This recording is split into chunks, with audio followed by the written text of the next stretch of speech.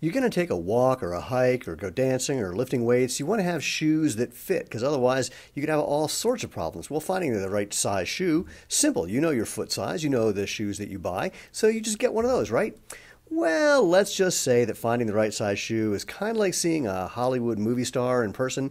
Things are not what you thought they were. We're going to dive into that and find out why that's a problem, why it's a challenge, and what to do about it on today's episode of the Movement, the podcast, for people who want to know the truth about what it takes to have a happy, healthy, strong body, starting with the feet first, because those things are your foundation. I am Stephen Sashin. We're going to be breaking down the propaganda, the myths, and sometimes the outright lies that people tell you about, how to dance and walk and hike and lift and do all those things I mentioned enjoyably, healthily, efficiently for the rest of your life, I hope.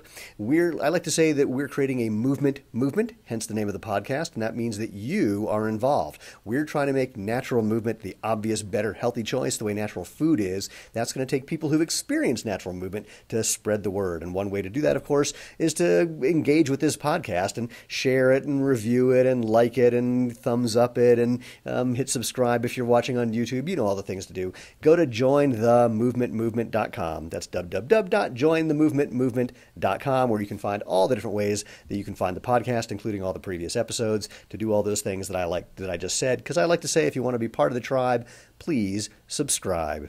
So let's jump in, shall we? Now, normally, those of you who've watched or listened to this podcast before, you know that sometimes I ramble. Not sometimes, always I ramble. But usually I get back to the original point. Sometimes we just take some diversions. Well, this time I've had to make some notes because I want to make sure I kind of do this in the most logical order that I possibly can. I will no doubt get it wrong, and I will probably take a tangent as well. But I'm going to do my best to really kind of lay it out in the simplest version. Now, there's two aspects to getting footwear that fits your feet. One has to do with you, the most important thing in the world, you. And the other has to do with shoes and shoe companies. And I want to talk about both of those, and this will explain the problems, why it's so hard to find shoes that fit, and what you're going to be able to do about it. So let's jump into the you part. People think, well, let me just start by saying that people like to think that if they think of something, it must be real. If they think something is simple, it must be simple. If they can imagine something, it must be true. When we see the replicator on Star Trek, we think there's got to be a way of doing something like that.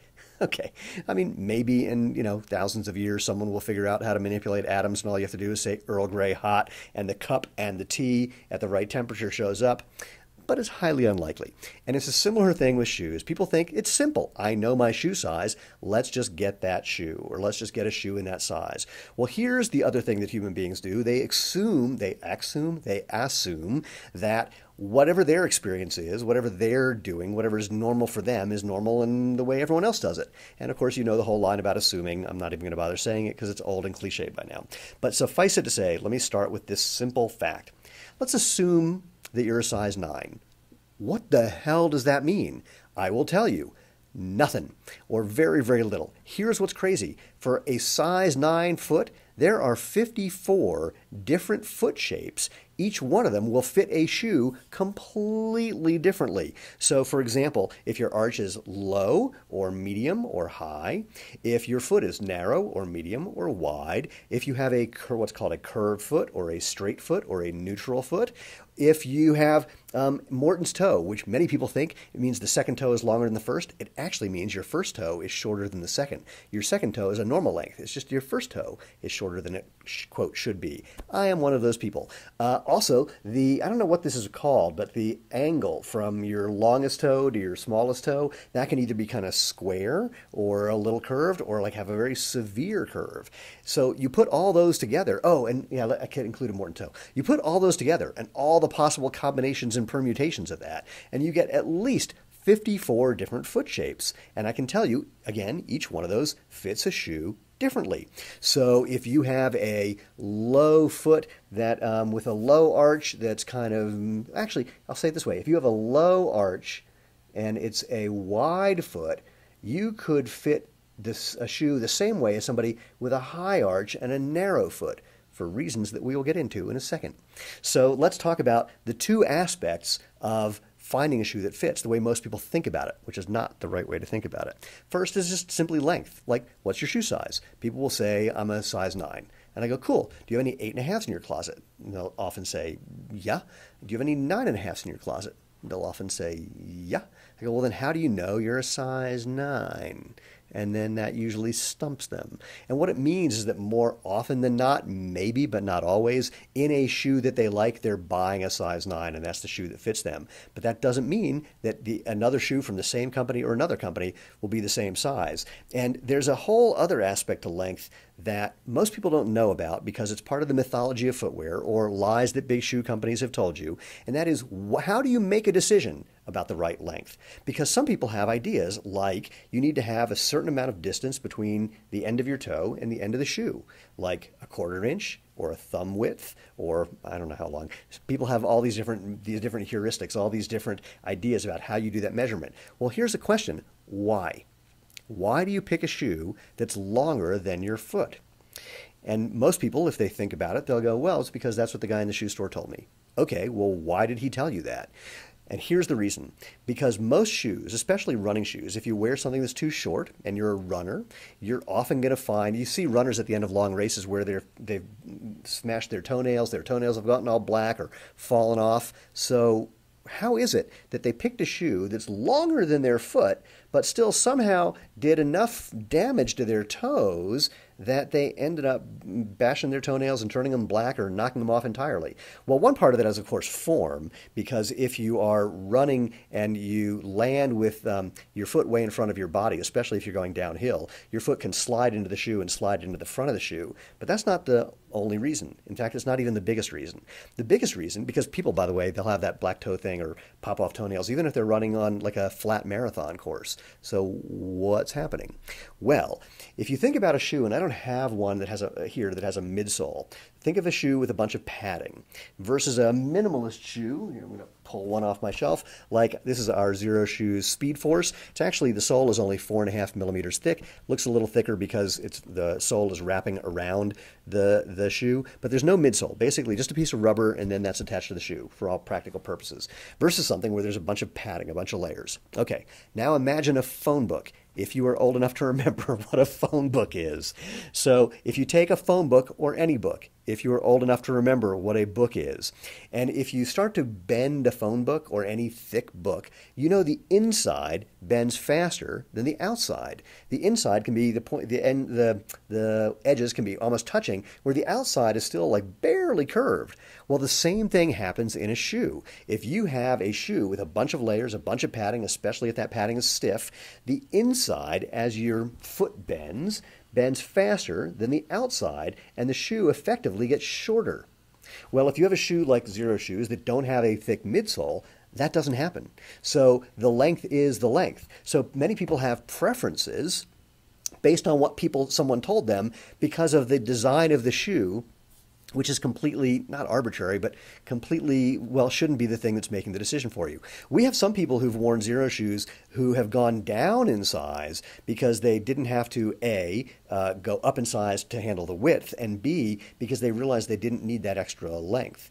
Now, I'm going to put a bookmark there and come back to the whole thing about length in a moment, but just keep in mind that one issue is simply that the choice about length is dictated by things that people told you about shoes that could be different from one shoe to another. Now, for me, when I'm wearing Zero Shoes, my second toe, which again is longer than the first, or more accurately, first is shorter than the second, my second toe just barely touches the front of the shoe. Now, if I was in a shoe store, they would tell me that's too small, but I like it that way because it gives me some proprioceptive feedback. I know where my feet are. I feel everything. And because the shoe doesn't change length as I run, I've never had any issues with my toes hitting the front edge and that being a problem. Now, I'm not saying that's the way you should buy your shoes. We'll come back to that in just a sec, but that's what's possible with Zero Shoes, or a shoe that doesn't have a big, thick midsole, in a way that isn't possible with a shoe that has a big, thick midsole. So let's move to the other aspect of sizing, which has to do with width. And this is easy. You know the width of your foot, you know, narrow, medium, wide. You've maybe gotten it measured and you're a D or an E or a C or a 2E, and that's meaningful, right? No, not even close. And here's why. Because your foot is a three-dimensional thing, and there is no two-dimensional measurement or combination of two-dimensional measurements that will really fully encapsulate, fully encompass the three-dimensionality of your foot. So the fact that your foot is wide or narrow, doesn't matter. Let's assume wide, doesn't mean that you need a wide shoe. I know that sounds crazy, but there's two aspects to that. So part number one. This again goes back to, we'll say arch height, but what we're really talking about is the volume of your foot, the overall three-dimensional shape of your foot, the oval-ish shape of your foot. If you have what we refer to in the industry, now you're going to learn cool footwear lingo. If you have a low volume foot, a lower arch, a lower instep at the top of your foot, if it's just not very high, then if you even if you have a wide foot, you might be totally fine in a narrower shoe because again, the shoe is three-dimensional and basically when your foot goes in and it'll just stretch it out width-wise and the top will just come down to match your foot.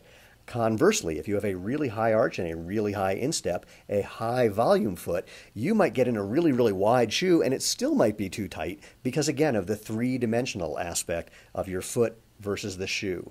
Now, one thing people like to do to try to figure out if a shoe is going to fit is they'll do something like pull the insole or the sock liner out and step on that. Well, that's cool. It just doesn't really mean anything because, again, your foot can actually make the shoe. I'm holding up our shoe. Depending on how the shoe is designed, the sole and the insole can easily be narrower than the way the shoe comfortably fits. So for one, the upper can stretch so that it extends further out, further wider than the sole or the insole. Or it could be the other way around. It also could be based on different designs. Wait, hold on. This is an Oxford, this is our Alston, and if you're watching this, you'll see, but this is a completely different kind of construction than our racing shoe, the Speed Force. So in the Alston, the upper comes down and basically just goes straight down, and then that attaches to the sole, versus the Speed Force, where the upper wraps around your foot. And so these are made the same way, and we'll talk about how shoes are made in a bit, but they fit completely differently, or they feel completely differently, just because of the different kind of construction. An Oxford dress shoe versus a racing flat. So there's that component as well. But again, on either of these, depending on how your foot works and the way the shoe is designed, your foot can be wider than the base of the shoe, and it's perfectly, perfectly fine. Now, by the way, in sandals, this is not an issue because sandals are two-dimensional. So there's a length and a width, and that's why we have templates for our sandals. You can just print out the template, step on it, and see how it fits in advance. Shoes, again, whole different story. Okay, I'm looking at my notes. So let me jump into how the problem that shoe companies create, ours included, every shoe company, and it starts with the last. I don't mean it starts with the end. I mean it starts with a thing called the last, and this, I'm holding up a last. And if you're looking at this, you will see something I'm about to describe, and that is basically a plastic foot shape. Not perfectly foot-shaped, actually, and not actually plastic, but something close to plastic. They've made these in wood, they've made these in metal, they make them in all sorts of different compounds, but that's not the important part. The important part is it's basically foot-shaped-ish. If you put a shoe on here that's made on this last, it'll fit. But if you look at the shoe separate from the last, they might look differently because once you take the shoe off the last, and I guess I should talk about why the shoe is on the last, it'll look different off the last than it does on. So let me tell you what you do with a last. First of all, every company has their own lasts. They make their own based on how they want to make their shoes. Some lasts are narrower than others. Some have higher volume on the instep than others. Some have toe spring, which means the toe sticks up because that's how they're trying to make their shoe. This is the template for the shoe. And the way that human beings make shoes, and it is human beings who make shoes, is they wrap the materials around the last, put everything together, and then pull the last out from the shoe. Now, this is an interesting thing about shoes fitting. First of all, again, different companies, different lasts. So while there are standards, and I put air quotes around standards, for what a length should be or what a width should be, there's no real standard for lasts.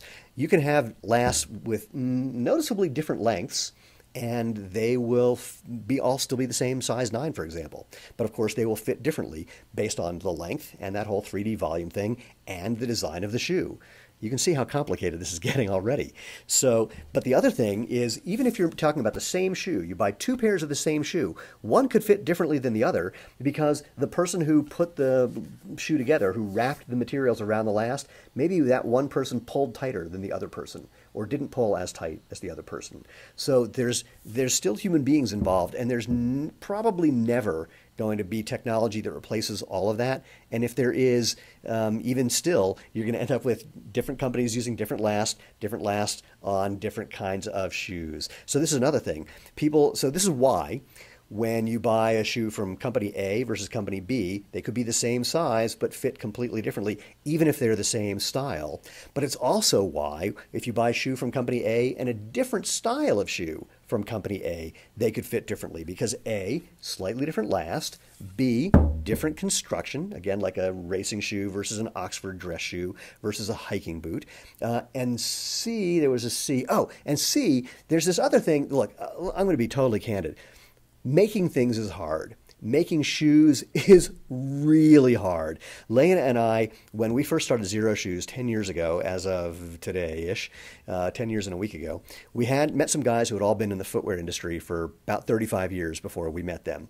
And after hanging out for a while, they said, you know, we believe in this natural movement thing. It's probably the most important thing in footwear and for foot health. And we would start this company with you, except we've been in the footwear industry for a long time, and we're not stupid enough to try and start a shoe company. And Lane and I both thought, well, and I think we said, yeah, we know that we are hyper optimistic and naive, but that's the only way anything happens anyway, is people walking in blind. And so that's what we were going to do, even though the blinders had been taken off. Boy, we had no idea how right they were, and how misplaced our optimism was. It's hard. Making stuff hard. Making shoes super, super hard. So one of the other things that can happen is, and this is not unique to us by any stretch. If you poke around, you'll see this is true for every shoe company. So you can take the same last and have the same basic design for two different styles of shoe, but they'll still fit differently.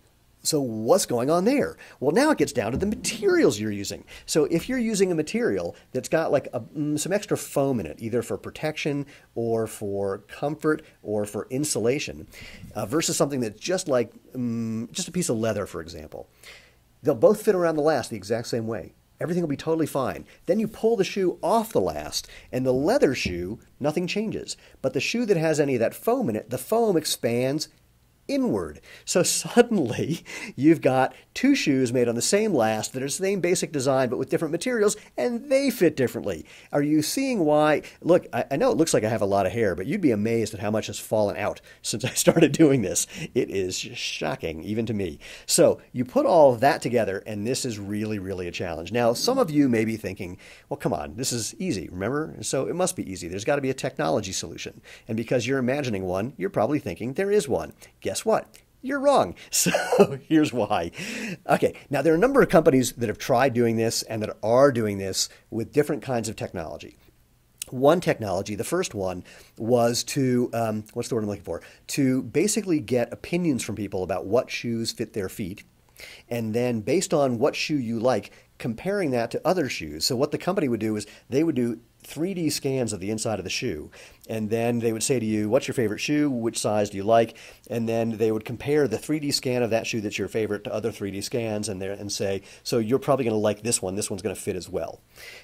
Another version of that, actually that's kind of the common version. Another version is taking a 3D image of your foot and then having the 3D inside of a shoe and comparing those two. And then there's another one, which is using virtual reality or augmented reality, where you just hold your phone up and point it at your foot, and then it'll show you the shoe on your foot. Okay, so three problems. Problem number one is that for the first one, it just doesn't work. Now, especially when you're talking about something like Zero Shoes, where our designs are fundamentally different than other people's. Our shoes are wider than others. They don't have they don't have toe spring. The length is, it's just a different kind. The natural movement footwear companies make shoes very differently than regular companies. Or even a company like Altra that was one of the first companies to popularize wider toe boxes. How do you compare a narrow shoe with a wide shoe or a wide toe box shoe? Those programs couldn't do that. Similarly, oh God, I just remember this. Here's one of my tangents.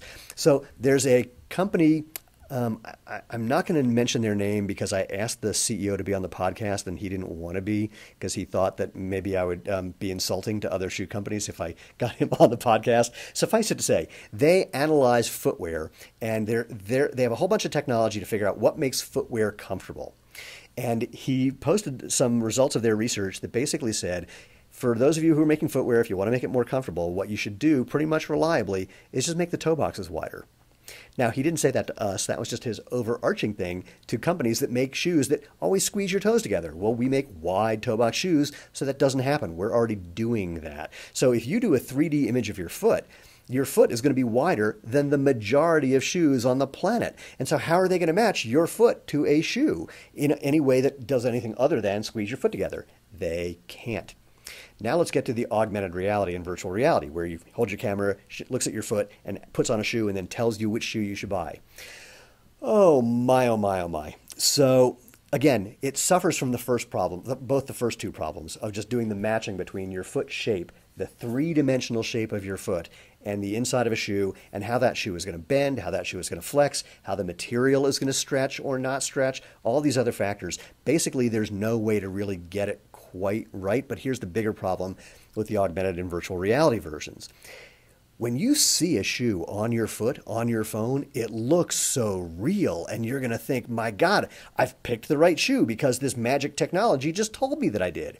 If you then get the shoe and it doesn't fit, or it isn't comfortable, you, or I assure you, would be more upset because your expectations were really high. You thought, this is it. I found the right thing. It's going to work. And then your expectations are dashed. It's going to be worse in the augmented reality world than if I just said, I'm going to send you a random shoe, and then we'll just keep sending you new shoes till we find the right fit, regardless of which one we start with. I'll send you a size 4, even if you're a size 11, and we'll eventually figure it out. That would be, frankly, less crazy making than thinking you've got the right one, expectations being really high, and then seeing that reality doesn't match your expectations. It's kind of like, using Tinder. it's just what you see in real life. It doesn't usually match what you saw on your screen. So last but not least, let me sum all of this up with one basic idea. And then we'll talk about what to do to solve this problem of getting something that fits. The basic idea is this. It's Goldilocks and the Three Bears, or at least Goldilocks and the Three Pairs of Shoes. If I took 3 people with identical feet and put them in the same shoe, they can have 3 different ideas about whether that shoe fits and whether it's comfortable. Even after everything I just said, there's still one other factor that's perhaps the most important: personal preference. You may, even if you get rid of the idea that you need a thumb's width in front of your foot, or get rid of the idea that you need a certain amount of, the shoe has to be a certain width compared to your foot, or, if you get rid of all the mythology and you understand everything that I just described perfectly, you still can have a personal preference. There still could be some way that you move that is a little different than the way that particular shoe moves. And it may be that it's different from season to season with the same shoe as materials change or temperature changes. There's all sorts of things that can affect that. Which brings us to the last thing. What do you do to get a shoe that fits? What do you do other than going and trying them on in a store, which, by the way, even that isn't perfect, because what you do feel in the store is often like the foam inside a foamy shoe. And that could feel really comfortable because, foam is squishy, really comfy, but foam breaks down in no time and soon can go from comfortable to uncomfortable. The guy who I mentioned who has that shoe analyzing company, he said most footwear either starts out comfortable and gets uncomfortable because the materials break down, or starts comfortable and gets uncomfortable, whichever the opposite is if I said it, because the materials break down. So materials break down and either make something starting uncomfortable, getting comfortable, or starting comfortable and getting uncomfortable. Did I get that right? I can't keep those in my head when I do that right. Suffice it to say, there's that personal preference thing, and then there's expectations even in a store. So what do you do? In 1 minute, I'll tell you. Try. Just give it a whirl. Get the best information you can from the company, not from random people, because again, they have totally different feet than you do. If you look on Amazon and you look at where people say this shoe either fits too small, too big, or normal, you'll see that there's people who disagree on all sides of that. That might, skew in one direction or the other, but how could it be that someone says the size 9 is too big for them and someone else says the size 9 is too small? Doesn't add up, or that the shoe fits small or the shoe fits big or the shoe fits just right. So the best you can do is really simple. Just drop your expectations. Just know that there's people out there who want to help. We, for example, do free domestic exchanges. So do your best. Take what you think is most likely the case, your favorite shoe most often, based on some of the information that I may have just given you. See what that what that does in your head. Pick a shoe size, know what the exchange policy is, and then just find something until it works. And then the best you can, stick with that. So I know that was a kind of anticlimactic version of the what to do, but it's just unfortunately reality. Reality is the only way to know is to know. It's your own experience. That's the only thing that's going to give it to you. We as shoe sellers try to do our best to lead you in the direction of getting the best experience on the first try, but we, like you, are humans. Doesn't work every time. Again, 3 people, same foot, same shoe, different opinions. So I hope that what this does, though, is just illuminate some of the challenge that we're facing and that you're facing as well, and know that there are a lot of people, not just us, who are really trying to help and have you have a great experience so you can live life feet first. Which brings me to just saying goodbye by saying, if you want to be part of the podcast, go to www.jointhemovement.com. If you have any questions or any feedback or have someone you want to be on the show, drop an email to move@jointhemovement.com. Like and share and review and thumbs up on YouTube and do those other things. We'd love to have you be part of the tribe, so please subscribe. Go out, have fun, and live life feet first.